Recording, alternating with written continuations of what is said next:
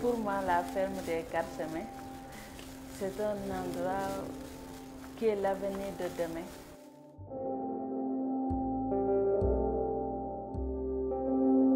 Je m'appelle Kadia et je suis la femme semencière dans la ferme des Quatre Chemins. À 18 ans, j'ai rencontré une femme. Elle m'a convaincue de faire de l'agriculture. Avant, je ne voulais pas. Parce que pour nous au Sénégal, les agriculteurs, c'est des gens pauvres. Pour moi, c'est important de travailler. Déjà, si tu travailles, tu es déjà autonome. Je suis indépendante. J'aime être libre sans que les gens tout le temps me conditionnent ce que je dois faire. Je me suis mariée à 18 ans. Avec mon ex-mari, ça n'a pas pu aller parce qu'il ne voulait pas que je travaille. Peut-être c'est comme les autres hommes qui ne veulent pas que les femmes travaillent, ils veulent que les femmes restent à leur disposition. Avec mon nouveau mari, lui, il n'a pas ce problème. Donc il est là tout le temps, il m'accompagne sur ce que je fais, il m'encourage aussi. Ce que je préfère dans mon travail, c'est de pouvoir redonner la vie.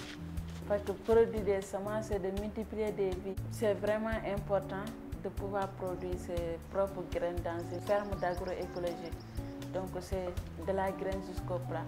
Donc il faut qu'en cette étude, savoir la graine si elle est bonne. Tu vois là, les graines, elles tombent. Parce que les graines OGM, elles ne sont pas bonnes ni la santé. Et aussi, c'est des graines qu'on ne peut pas reproduire. Donc il faut à chaque fois acheter des semences et on n'est pas tout à fait autonome.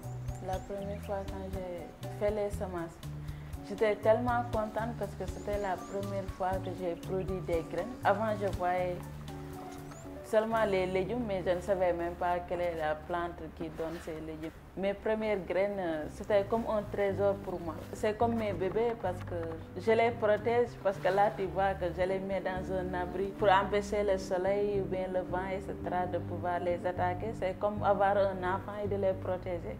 C'est la même chose. Et chaque bébé va donner d'autres générations de bébés encore. Je fais des semences libres et reproductibles. Pour que chaque personne puisse avoir ses propres semences au lieu d'être dépendant des autres. Les femmes semencières, c'est des combattantes pour la semence libre. On se regroupe pour produire des semences libres pour pouvoir les partager. C'est une sorte de réseau. Il y a partout dans le monde. L'objectif des femmes semencières, c'est de pouvoir protéger et préserver la semence commune qui est un patrimoine commun. Les femmes, c'est elles qui donnent la vie. Donc on les a confié cette tâche pour pouvoir démultiplier. Comme les graines aussi, c'est donner la vie, de pouvoir multiplier la vie. Je suis fière d'être une femme semencière. J'aimerais bien qu'il y ait beaucoup de femmes semencières dans le monde.